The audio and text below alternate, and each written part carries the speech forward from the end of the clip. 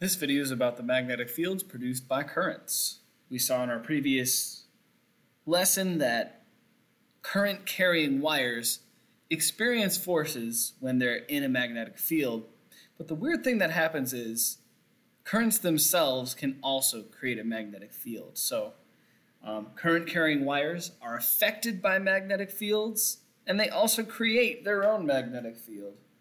That's something that I'm just going to start this video out with. I'm just going to write down that idea because it's an important fact to memorize, important thing to understand in order to solve the problems that follow.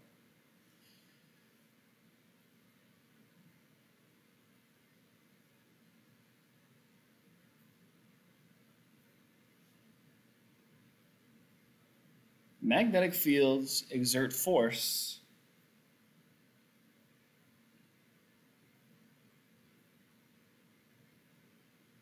on current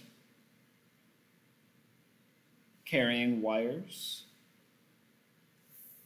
That is the thesis of lesson 7.3. That's what we learned before, that magnetic fields exert forces on current carrying wires, but this takes it a little further. I'm going to go on to say that. But those same wires also produce a magnetic field of their own.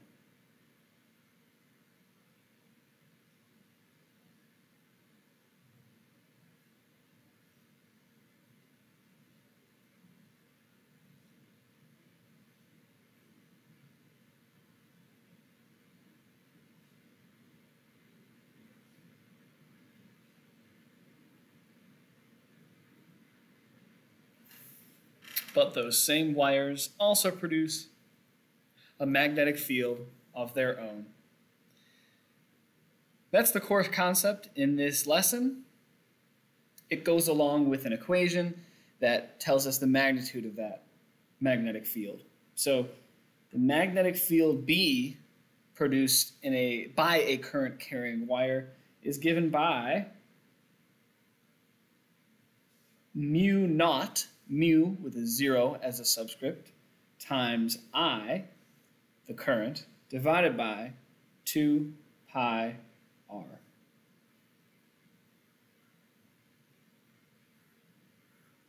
Lots to label here. B equals mu naught I divided by 2 pi r. So B is the magnetic field, as we know.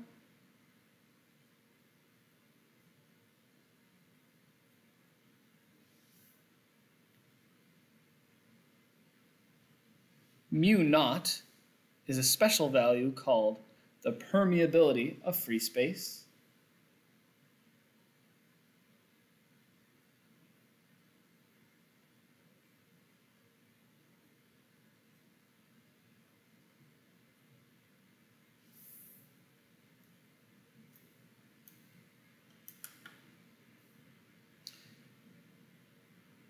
The permeability of free space is just a universal constant. It's not something we're going to go into.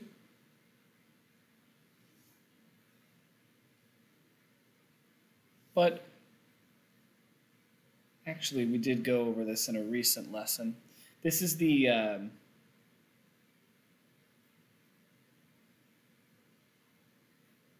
it's almost like the ability of a certain medium to be magnetized. So a vacuum is an area with no air, no anything in it. It's open space.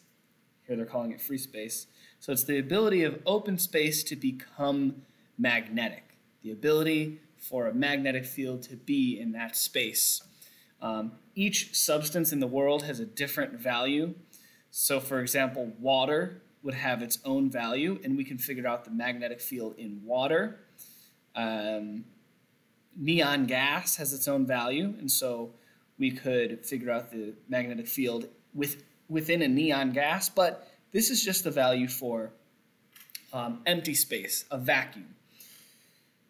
I gave you a different value before, I believe, but this is another interesting way to write it.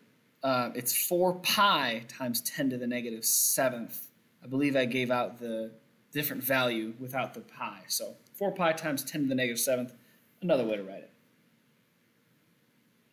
R is the radial distance from the wire. Of course, that's in meters.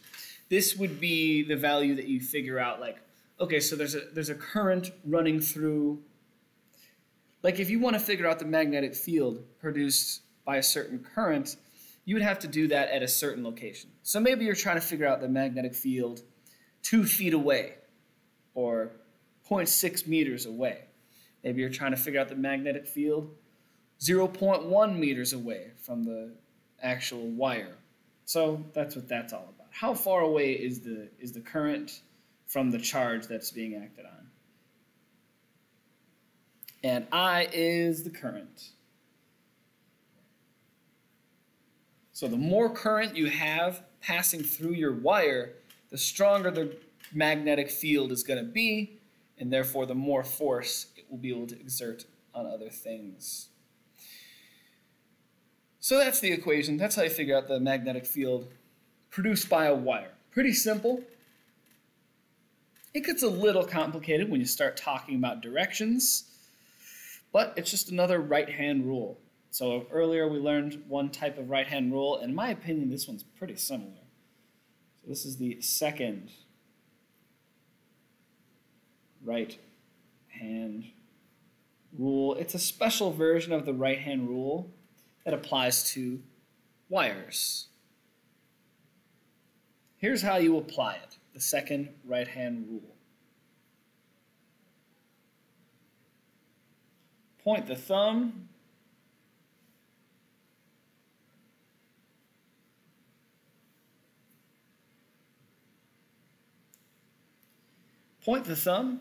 in the direction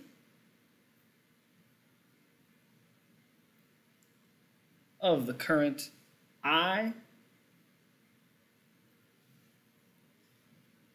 and curl the fingers to point in the direction of the magnetic field B.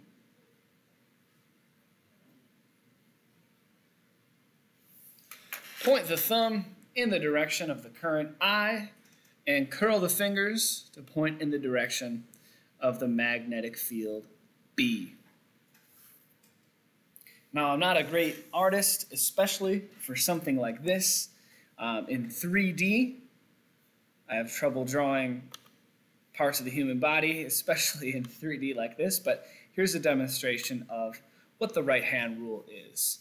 Go ahead and see if you can copy this image to the best of your ability. I'm going to do that as well, but I'm going to leave it on the screen because you might want to use your own noggin to draw it. It's not my strong suit. I'm doing my best here, though. See, I've already messed up. You should draw the hand first. Draw the hand first, and then draw the wire. So I'm starting over. I'm going to draw the hand. Okay, I'm going to go with the thumb.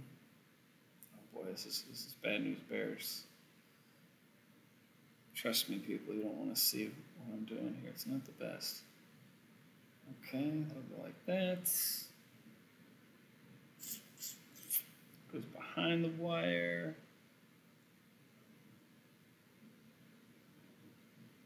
Yeah, maybe don't draw the hand first. I don't even know.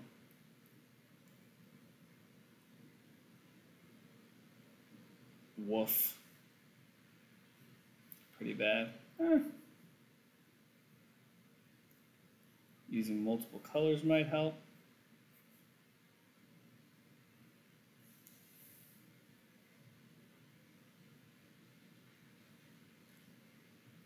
So I like this rule because they show, I think the fingers, again, are a good representation of the magnetic field itself.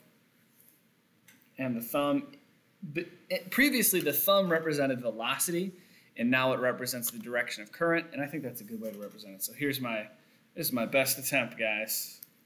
But basically, the current that goes through the wire, as the current goes through the wire like this, it's going to create a current that wraps around like this.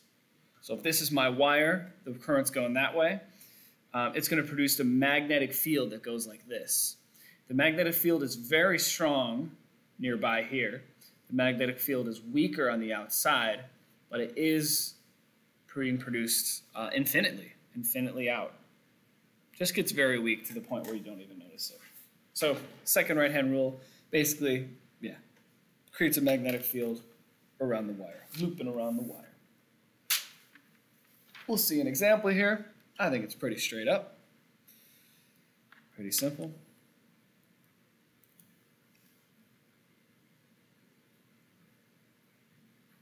And maybe, well, probably one more with no math in it, conceptual example. Okay.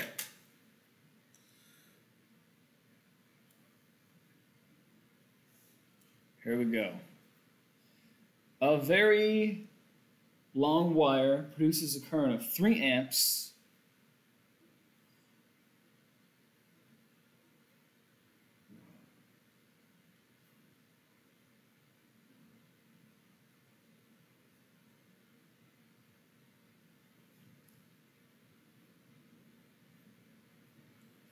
while a 6.5 times 10 to the negative 6th Coulomb charge passes by at a distance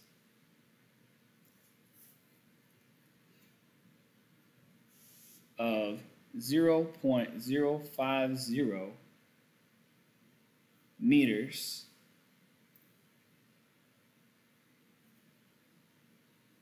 and a velocity of 280 meters per second parallel to the wire. I'll pause there for a moment. A very long wire produces a current of 3.0 amps, while a 6.50 times 10 to the negative 6th Coulomb charge passes by at a distance of 0.050 meters and a velocity of 280 meters per second parallel to the wire. So this means that the charge is moving parallel to the wire. It's moving in the same direction. Question is, calculate FB. So we don't have an equation for FB from this lesson, but we do have an older one. There's 2 equations for FB that we learned. One of them involves current. One involves moving charges. The reason we're going to use the moving charges here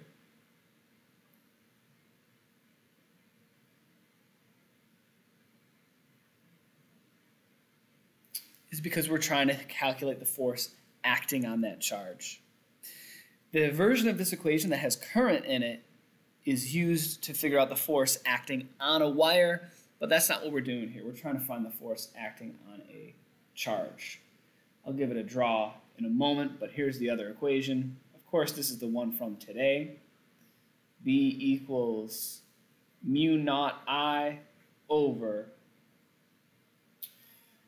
2 pi r.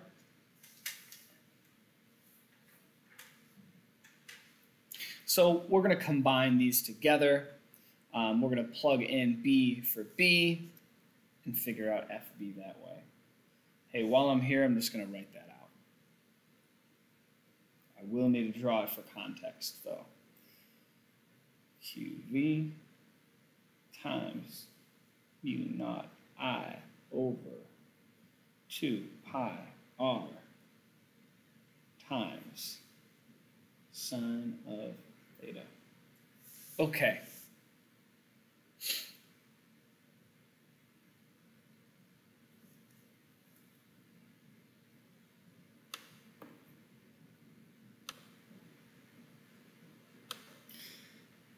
Once again, I kind of find it necessary to show you the picture I'm going off of here. So this is the picture of the situation. We've got a current moving vertically there. we want to find the force acting on this charge. It's moving parallel to the current. So we can see right now that the right-hand rule is being applied here. Picture your fingers curling around this while your thumb points up. That's how we know that the magnetic field pushes this way. If you curl your fingers all around, they'll point that way. And because of that, and then if you apply the right-hand rule again to the charge here, your thumb points in the direction of that velocity, and the force of the palm points in here. So don't stress too much about the directions. Let's focus more on the math. I'm going to give this a quick draw anyway. Again, just do your best on the drawing. I think this little plane here that they're giving us is to show us that it's moving in a plane. It's to show us, it's to give us better context for the circle. So that's the direction of the magnetic field. The charge is here. The charge is moving this way in the same direction of the current. And the magnetic field points this way. So all you really need to get from this drawing is that theta here is 90 degrees. Velocity is that way, b is that way, so there's our 90-degree angle. It's like a weird context, a weird perspective. Okay, we're still rolling. I'm going to plug in the numbers. We'll pluck them from here. Based on units, so Q is charge. It's measured in coulombs. So we can see there, that's our charge. 6.5 times 10 to the negative 6th. What else? V is velocity, and we can see meters per second right there, so that's 280. Mu naught is the new value from today. If you flip back in your notes, you'll find 4 pi times 10 to the negative 7th. The current I is measured in amps, and we can see that right there, amps, 3.0.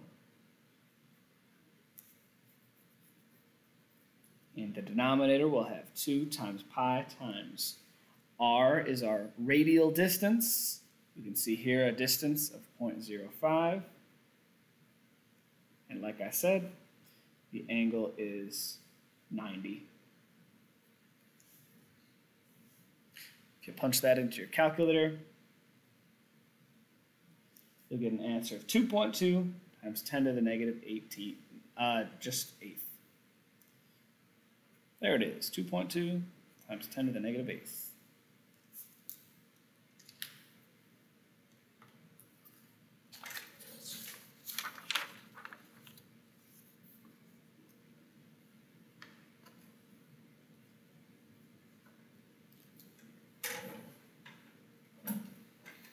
And so what this will do is it'll pull the charge toward the wire.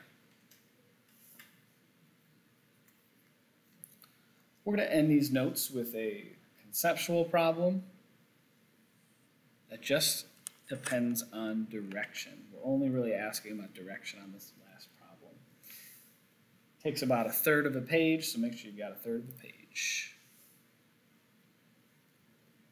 Okay, and here's the example.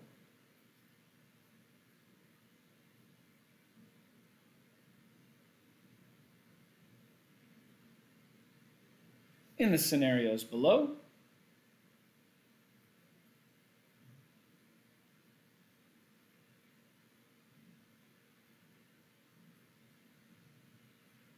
will the wires attract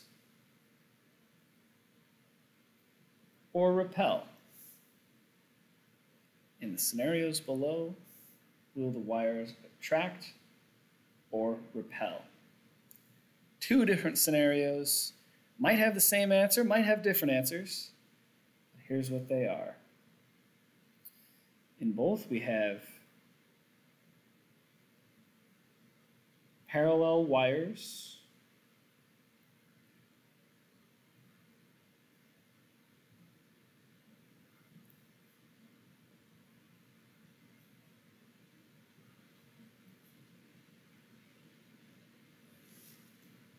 So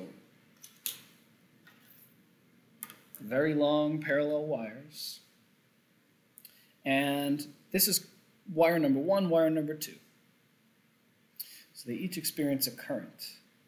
This has a current I1 moving directly upward. You don't need two colors if you don't have them. This is I2, but it's moving down.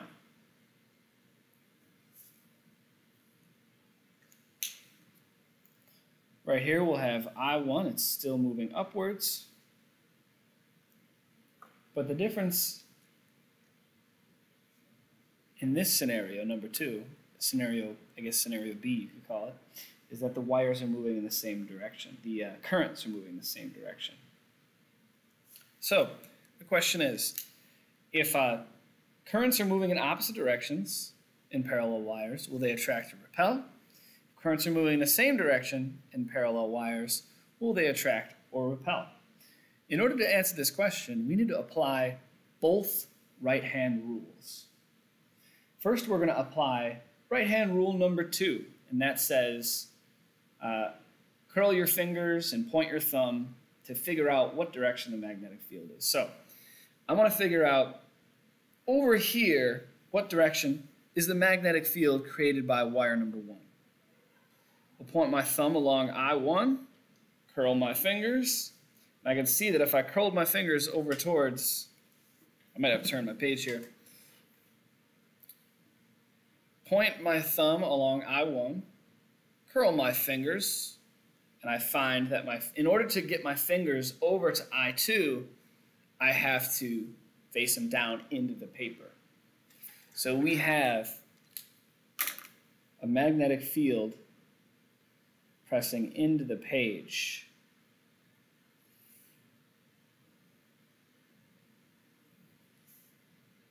So that magnetic field caused by 1 is going into the page. So we have a magnetic field going in there. What about the magnetic field created by I2?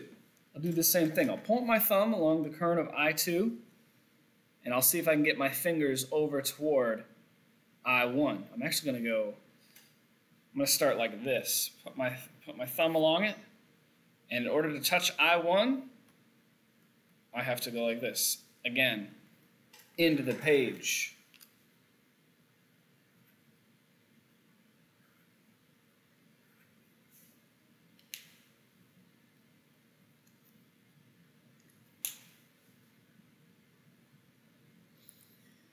So that's right-hand rule number 2. Right-hand rule number 2 helps us figure out what direction the magnetic field is. Now, based on that magnetic field, I've got to figure out where's my palm going to point. Where's my palm going to point to determine the force? So here's right-hand rule number 1. You might have to look it up. You might have to look up right-hand rule number 1 in your notes to understand where this is coming from. I'll point my fingers along B, point my thumb along I1, and it looks like my palm points this way. The palm represents force. Same thing here. Point my fingers along B, point my thumb along I2, and my palm is pointing outwards. So in this case, they're going to repel.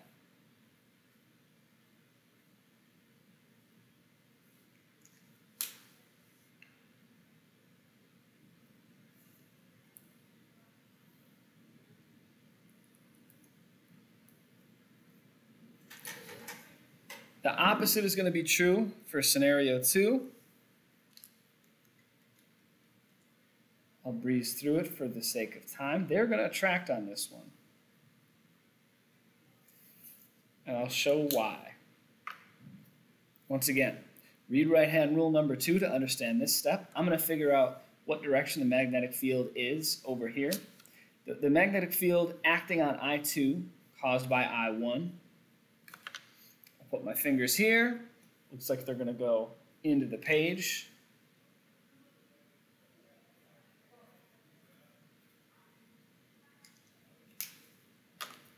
Magnetic field created by I2. I'll point my finger along it, and I can see that my fingers are curling up over here.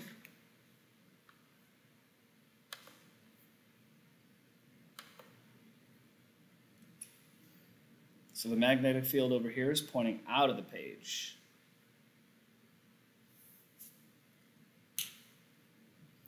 These two fields will create forces inward. Because of right-hand rule number 1, I point my fingers into the page here, point my fingers into the page, point my thumb along I, the force is coming out of my palm. Over here, point my fingers along B, it's coming out of the page. Point my thumb along I, which is pointing up, and my palm is pointing that way. So that means the force would be acting that way on the wire. So, right-hand rule is pretty weird. I would say focus on the math if you're not sure about the right-hand rule. As long as you have the units memorized, you're golden. If you know that Q is charge and it's measured in coulombs, you're good. If you know that V is speed, measured in meters per second, you're good. And so on and so forth. If you have questions, let me know. If you're all set, post your stuff on Google Classroom. Thanks for sticking with me. I'll see y'all soon.